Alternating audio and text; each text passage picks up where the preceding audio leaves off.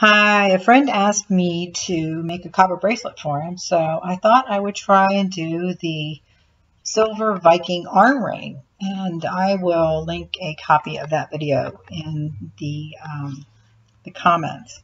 I had no idea what the gauge was, so I just went with 10 feet of 10 gauge copper wire. I took the entire length and divided it up into threes and twisted the whole piece. I cut it into 3 sections, which ended up being about 10 inches each, and then I soldered each end together. I then soldered all 3 of those pieces together, and I did not have a vice grip, unfortunately, so I recruited my neighbor to help me twist it, and we ended up with a big mess. We twisted it the wrong way, and we twisted it way too tight. So I spent about the next 40 minutes untwisting all of it and unfortunately lost one of the strands. It broke too far in.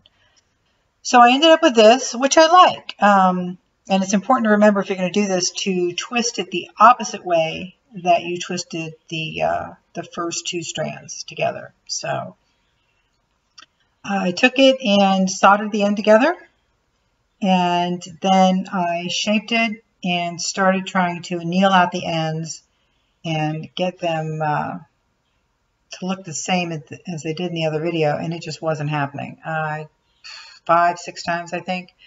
I hammered them out, annealed, hammered them out, and they just kept falling apart. I just couldn't make it happen. So it got pretty frustrating, and I gave up and sawed off the ends. So then I needed to make caps because the ends just didn't look very good at all. So all I had was the copper wire. So I hammered out a strip of that and shaped it into caps to cover the ends. Unfortunately, they weren't wide enough, so I soldered 2 pieces together for each end. And then I took some smaller snips of the copper wire and melted those into balls and hammered those out to finish off the ends, and I put his initials in each one. Then I took the whole thing and soldered it together, and then dumped it in the bucket to cool it off.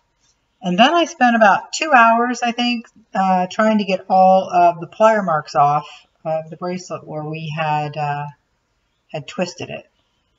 And this is what I ended up with. So starting with 10 inches of twisted wire, after the first twist, each piece was 10 inches, I ended up with a bracelet that was 7 inches. And I think it looks pretty good. I would go with a smaller gauge if I was going to do the 3 strand like they did in the video. Probably a 12, maybe even a 14, I'm not sure.